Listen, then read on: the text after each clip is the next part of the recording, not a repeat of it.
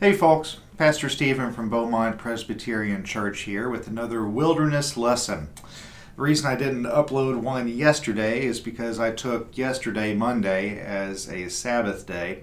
I felt it would be pretty ironic for me not to take my Sabbath after our last wilderness lesson was about taking your Sabbath. So I hope that since the last time we sat down together that you've had a chance to practice Sabbath with yourself, with your family, with your friends, and your loved ones, however you can. This week we begin a new series of wilderness lessons, and each one is about staying grounded in this time of disorientation. Today's lesson is about remaining grounded in Scripture. We have been gifted the Bible as the living Word of God. It is the story of God's people and how we have wrestled with God ever since creation, and how God has remained with us and never given up on us. The Bible is a place that we can turn to for wisdom, for guidance. It is a place that we can go through the power of the Holy Spirit to be challenged and to be directed into how God is wanting us to live our lives. We do not believe that this book is just a simple textbook. We don't believe that it's a science textbook. We don't believe that it provides easy answers for absolutely every situation we can be in, but it gives us a deeper kind of wisdom. A wisdom of how to live in community with each other as we continue to grow into being the beloved community. Right now we're having to be even more intentional about ways that we find community together in this time of social distancing, but I do believe that the Holy Spirit, that she is very powerful, and that she is able to connect us in new and surprising ways, even if we cannot physically be with one another. So today I would like to talk a little bit about remaining grounded in Scripture as we navigate this wilderness of Lent and the wilderness of the coronavirus. Many of us, not all of us, but many of us have more free time on our hands right now. Some of us, we wish we didn't have so much free time, especially for those who have lost their jobs. And we certainly, our prayers go out to anyone who has lost their job, and if there's any way that we can be supportive of you, please let us know how we can be a family to you in this time. But if you do have more free time, now is a great time to turn to Scripture for its wisdom and to hear what God is saying to God's church. So today I just thought that we'd spend a little bit of time with the Scriptures that are the Revised Common Lectionary coming up this Sunday. One I would like to read is Psalm 130. Psalm 130. Friends, let us listen for what God is saying to God's church. Out of the depths I cry to you, O Lord. Lord, hear my voice. Let your ears be attentive to the voice of my supplications. If you, O Lord, should mark iniquities, Lord, who could stand? But there is forgiveness with you, so that you may be revered. I wait for the Lord. My soul waits, and in God's word I hope. My soul waits for the Lord more than those who watch for the morning. More than those who watch for the morning. O Israel, hope in the Lord.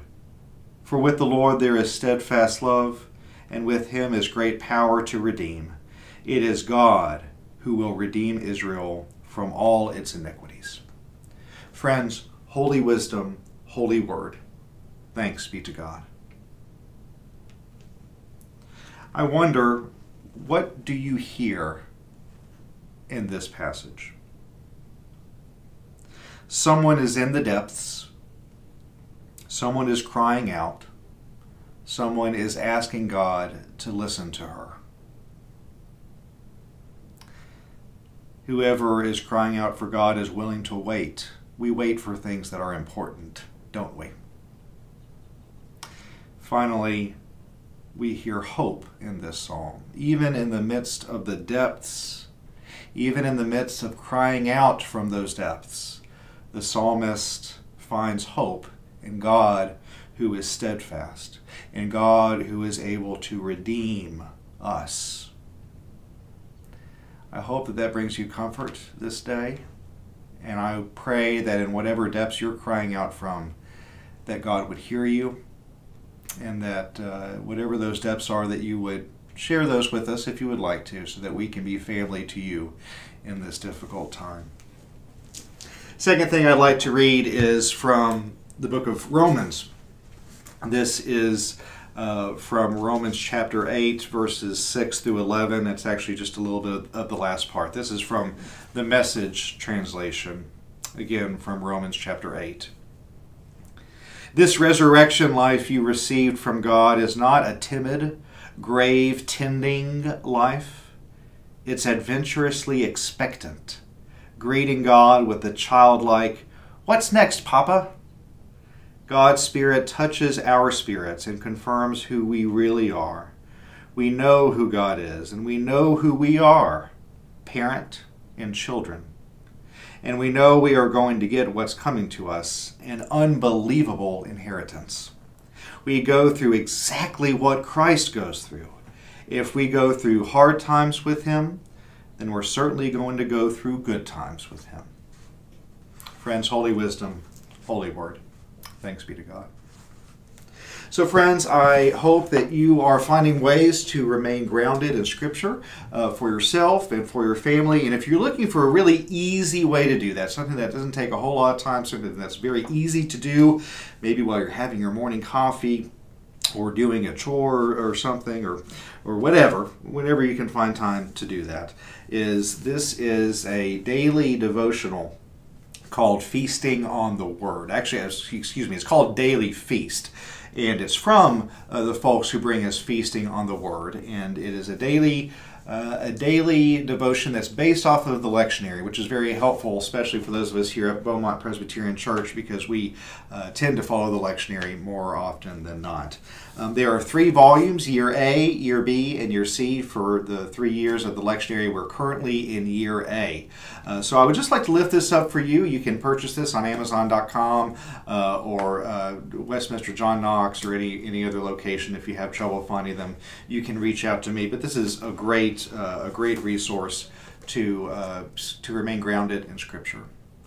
So friends, you are in my prayers this day. Stay tuned this week for more wilderness lessons. And in the meantime, we hope that you will join us this upcoming Sunday at 11 as we will again live stream our worship service. So until then, my friends, be well, wash your hands, and keep in touch. God bless y'all. Bye.